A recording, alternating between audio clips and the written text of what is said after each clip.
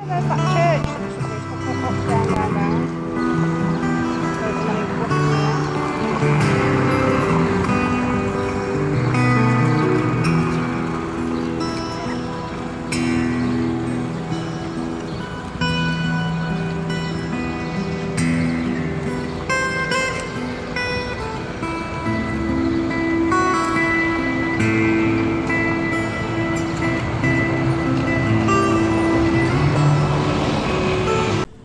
Hi guys, Gaming Bay here, just doing a quick review of the Renault G1 and comparing it to its big brother, the heavy, the BDR G1B.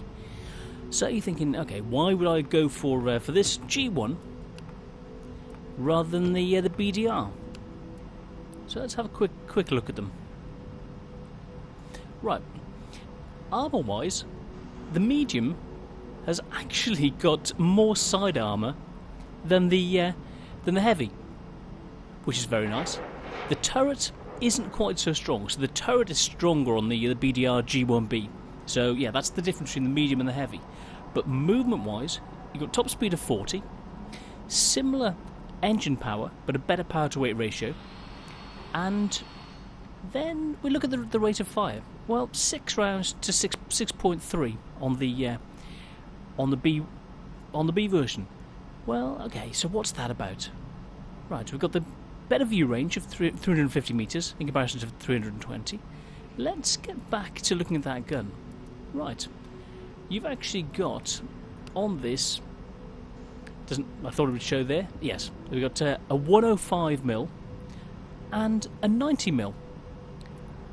So, in essence, what you've really got on this bad boy is the same 105mm as you get on the M4 and the Hetzer. But on those, if you have a look at the gun itself, this has got the infamous, I think it was 105mm before, but this has got 53mm for standard HE and for premium 104mm of penetration. Let's have a look at the American tree. Let's have a look at the M4. The M4, similar gun, 105mm. Your same 53mm, but only 101mm penetration. Now I know you're probably saying, "Oh, that 4mm makes no difference." Well, before the 104mm on the M4 Sherman had the same thing, and they said it was overpowered. I think it was 105mm, not the 104. But those additional 3mm of penetration, I think, could potentially make the BDR, the new G version, actually more powerful. The G1, the Renault G1, more powerful in real terms than the M4. I've played 9 games so far, and I've had a 56% win rate with it, which, looking at it, okay, that's neither here nor there, but for me, it's actually quite good. So I think, and I've won every game since I've started using this 105mm with 104mm of penetration. So I think that this gun is something to be reckoned with. It's got a slightly lower reload than the M4, but it's got that additional penetration, which with the arcing trajectory of the projectile could make this much more effective on the battlefield than the M4. And like with the German, let's have a quick look at the German tech tree. Let's have a look for the, well, it was on the Panzer IV-H. Let's have a quick look. Similar gun. Always got the same 104mm pen. So yeah, they've both got that 104, whereas the M4 has only got the 101. So they're both about the same. So, but I think working on the G1, it actually works better to give you that higher win rate. You need to play it like a sneaky sniper and wait for people to come into range and then take them to pieces. you can actually use the armour quite effectively, and we'll have a look at that in a second in Tank Inspector to show you how good this armour can be. Okay, similar tanks, but let's look at the armour profile. As you're noticing from this angle, 300 odd mil. Okay, I found the best position to aim over that bulge there. This area here. If you can aim the gun over that lump at the side, over this road wheel, this track and road wheel there, you'll have the best armour protection. So starting around about 90, going back to an auto bounce area, so 90 to 100-ish, and forward 55. This area is always a weak area. Going forwards 90, 100, auto bounce, and the turret is slightly weaker. So this flat area is weak. It's only about 60 mil, so this is a weak spot. Up on top, you're looking 80 mil, 90 mil. The sides 90, 100 mil. So the body is basically impenetrable apart from this area. The turret is weaker, but if you waggle the turret, you can pull off some good bounces. Let's compare it to the M4. Here we go. Similar angling. As you can see, the armour is not as good. A lot worse. With this the spacing, you can get shots through, and the area up here, which is a large target, will almost certainly go through, whereas on the G1 it wouldn't. The turret, now the turret is a better story on the M4. The mantlet is stronger, and there's no bulbous area up there to shoot through. So the turret, it's 6 of one, half a dozen of another. Okay, got the 10.5. Penetration's the same, damage the same. DPM is down by 285. So because the M4's got a slightly faster rate of fire, that accounts for the extra 285 damage you can deal. And there's an issue with the ammo capacity. You've only got your 35 shots instead of 46, so you're 11 shots down. So if you can survive longer into the battle, you may run out of ammo with the G1. Shell velocity, very much faster actually. So playing the two, you lead the shots less. There's the G1's 105 mil is actually more accurate purely because you've got that additional third. In retrospect, 470 in comparison to 670, so that extra 200 meters per second shell velocity is a noticeable factor, and I think that's going to make that combined with the extra 3 mil of penetration is going to make this a force on the battlefield, especially with that stealth ability, which sadly at the moment the camouflage values aren't available, but playing it seems more easy to hide. I've been able to ambush people much more effectively and be able to just kill more tanks on average than I do with the M4. Purely because I like playing things more stealthily. The M4 is a more in-your-face, chasing around, whereas the G1 can do that, but it's really good at the stealthy side of it as well. So the manoeuvrability, as we expect with the M4, it's got it. Traversing the turret, it's actually better for the G1. So yeah, staying still, moving the turret, you got better accuracy. Use that with the slightly better 10.5, better lead time, better penetration, same damage per shot, same alpha, but less DPM. Make those shots count. Okay, let's look at mobility. The power is down slightly. It's down by 10 horsepower, but the weight is up by approximately 2 tons. So specific power, just under 13 horsepower per ton, whereas the M4 has got just under 15. So that's a bit of a difference. Speed limits 40 km/h, which is okay, but 48 for the M4, which is very nice. Reversing 12 to 18, so the M4's got it again. So yeah, the M4 is much more manoeuvrable. Terrain resistance, hard and medium is the same, and then on soft terrain, it's about 20% worse. So soft terrain, you may get bogged down.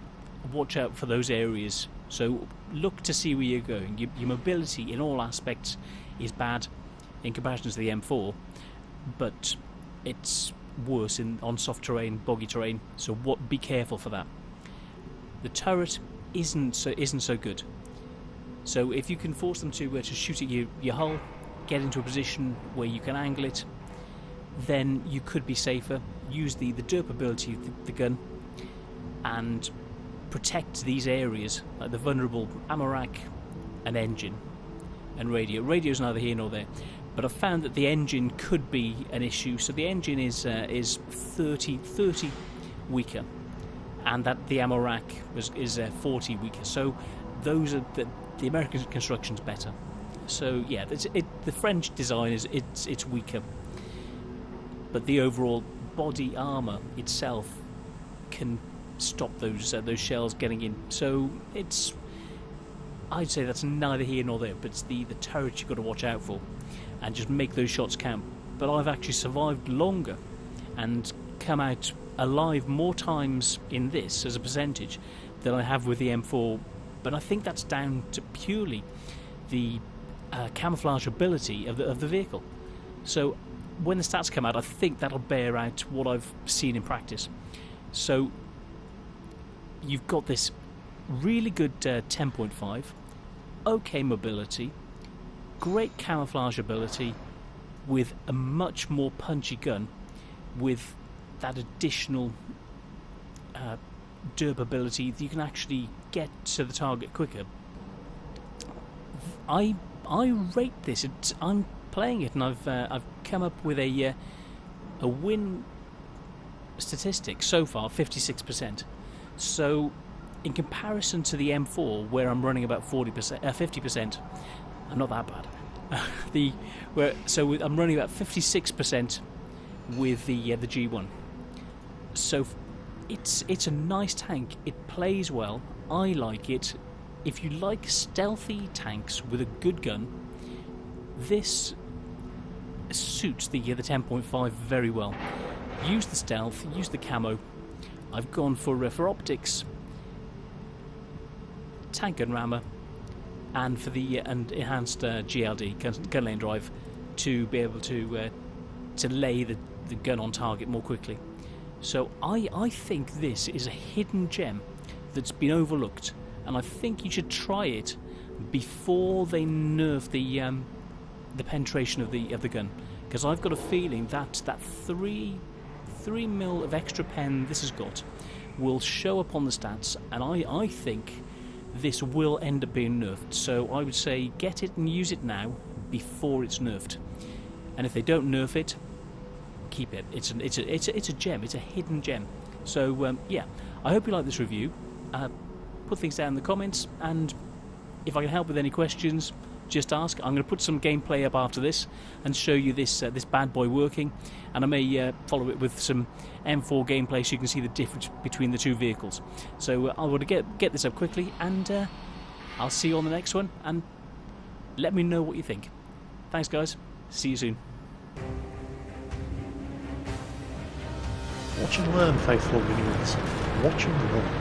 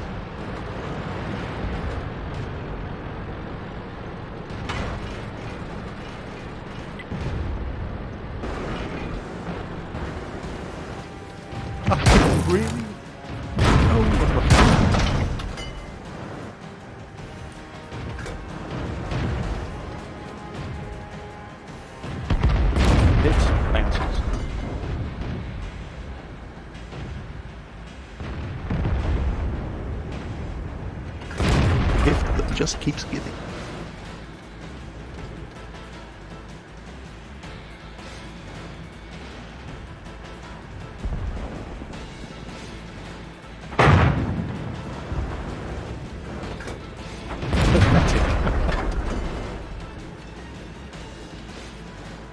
Never underestimate the power of human stupidity. Never underestimate the power of human stupidity.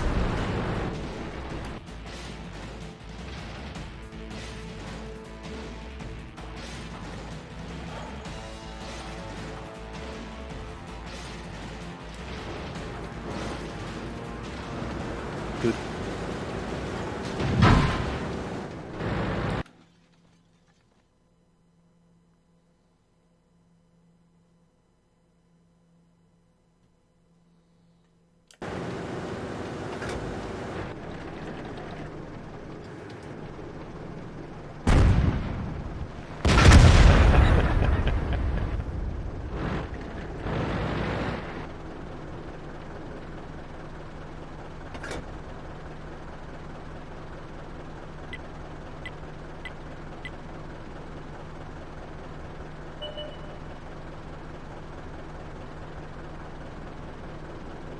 I swear I could have fallen face first into a bucket full of tits in this game and still come out sucking my thumb.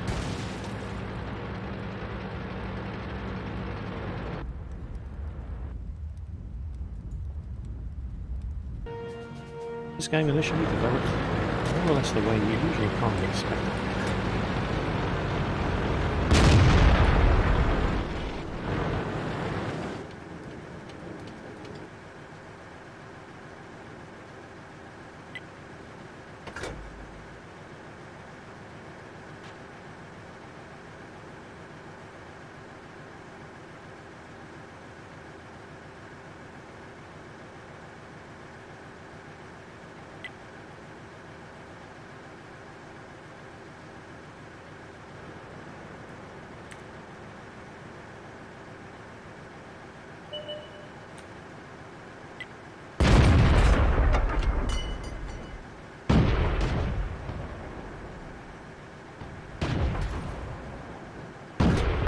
There's that Bradley Walters memorial.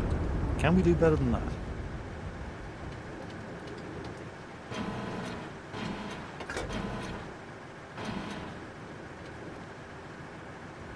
Pick these targets with care, going for the big boys.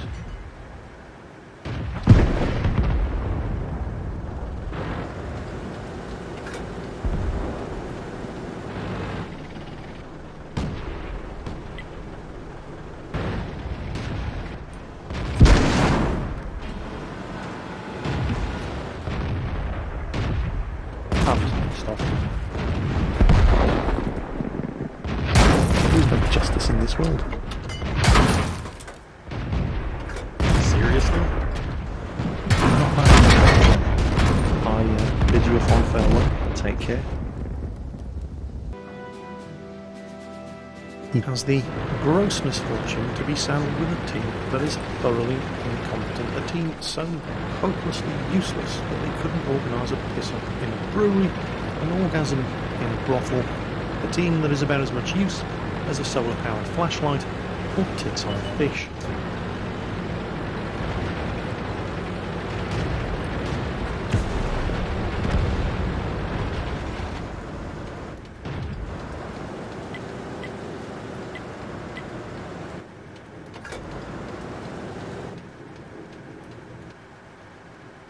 Who's done justice in this world?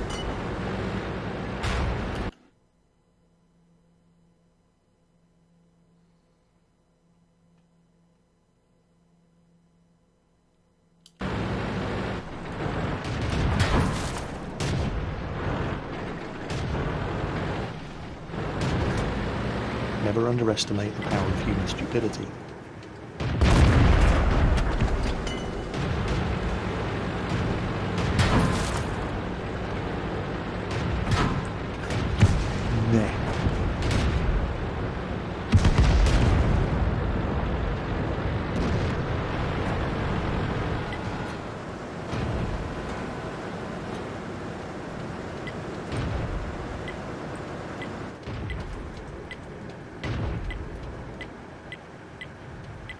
always done justice in this world.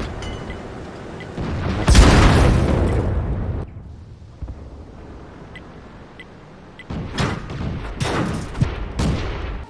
anyway, final replay of the video.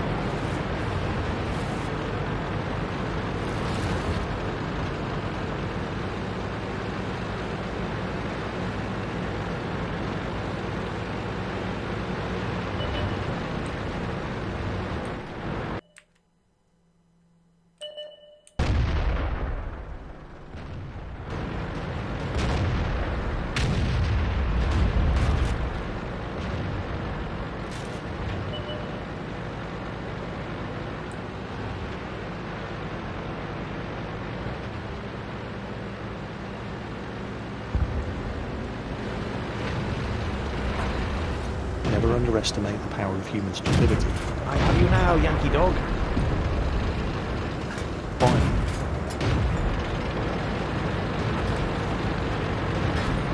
Feeling rude. Going in.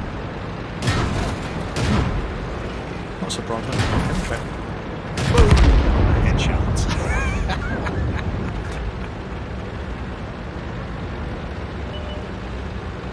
Never underestimate the power of human stupidity. Good. Never underestimate the power of human stupidity. I've had enough. Good.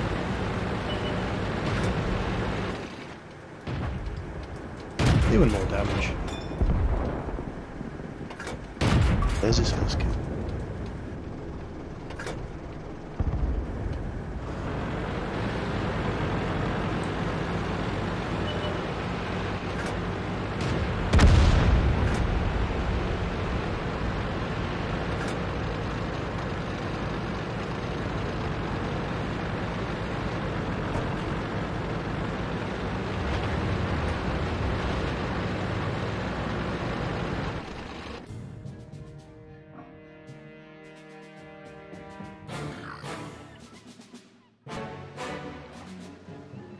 So let's get the bad stuff out of the way right at the start, and then we can concentrate on the positive.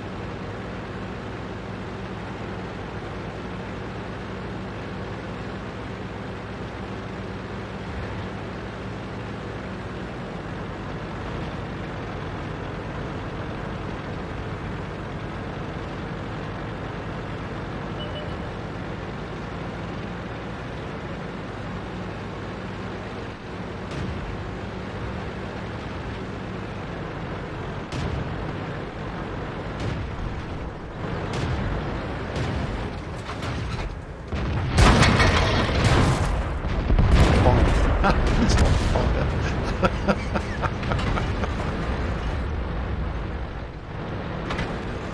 There's tracks on it.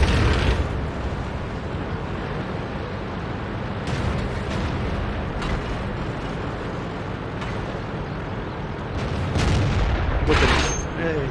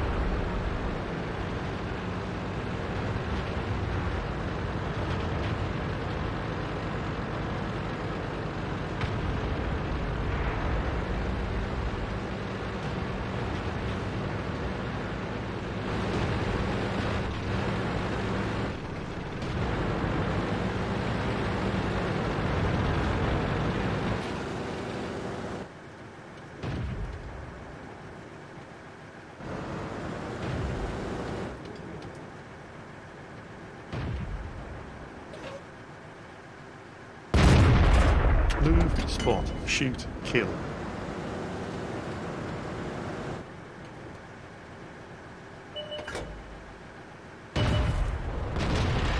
Never underestimate the challenge and stupidity. Load, high, explosive.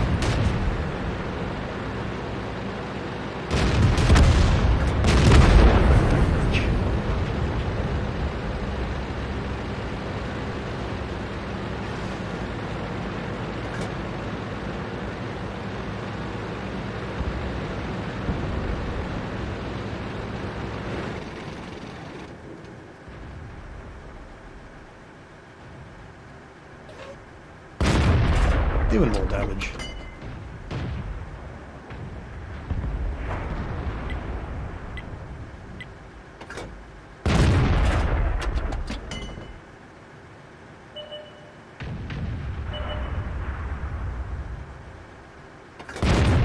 There is no justice in this world.